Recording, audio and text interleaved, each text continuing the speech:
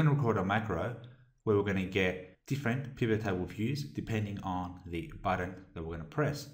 Now the trick to this is that the first step of the macro is to clear the pivot table, and then the second step is to create the pivot table. So let's go and record our first macro and call it region by quarter and press OK. So the first step is go to the options tab, clear all. The second step is to create the regions by quarter. So we'll grab the quarters, region, and then we'll grab the sales twice into the values area.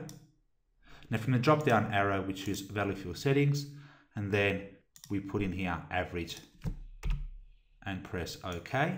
Finally select everything, go to the home tab and just put in a comma and get rid of the decimal places, and then we can go to developer and stop recording. That's our first macro done.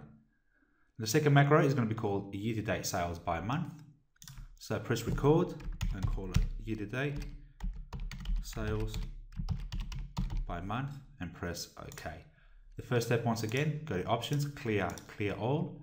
The second step is to create the pivot table. Let's grab the years in the row labels, the sales month as well, and drop in the sales twice into the values area. Now from the drop down arrow, value field settings and show values as, and from the drop down box here we're going to show values as a running total in, and the base field will be sales month, and the custom name we'll change it to year to date and press OK. And then once again click in here, go to the home tab and customize it a bit like this. Developer tab, stop recording. The third macro is going to be called top 10 channels. Press OK.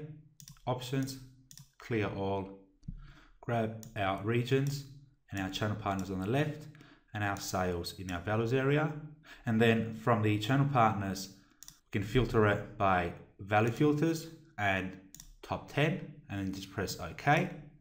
And then finally in the pivot table, we can just right click and sort largest to smallest and go to the developer tab and stop recording. So we've done our three macros. Now all that's left to do is to insert the shapes and assign the macros to the shapes.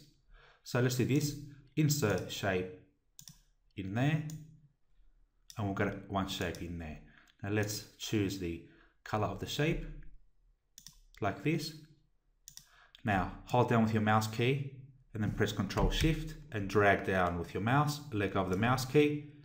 Then while the Ctrl Shift key is still being pressed, click the mouse, drag down, and then let go of the mouse key. So we've created three similar shapes. Now let's name them. Region by quarter, sales and average, year-to-date sales by month, and then top 10 channels.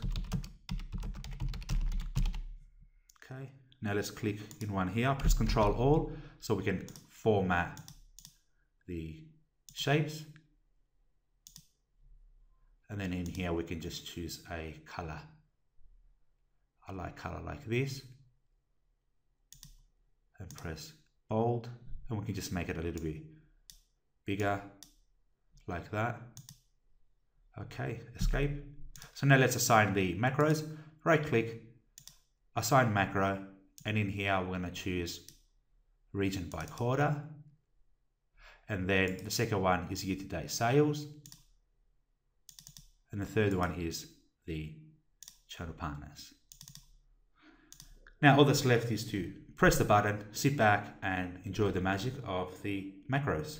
So we have the region by quarter sales and average, the year-to-date sales by month, and then the top 10 channels by region sorted from largest to smallest.